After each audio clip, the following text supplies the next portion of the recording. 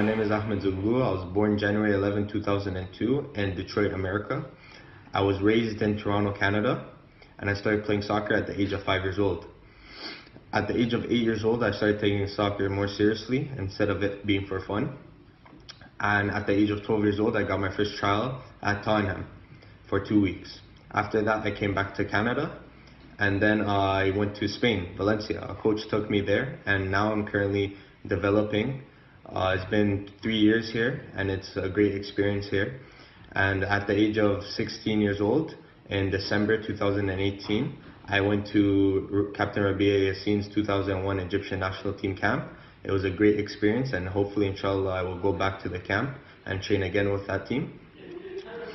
And of course, I don't speak Arabic. I speak very little. It's broken Arabic, but I still have the Egyptian blood in me. And hopefully, inshallah, in the future, I can play for the first team of Egypt. That is my goal.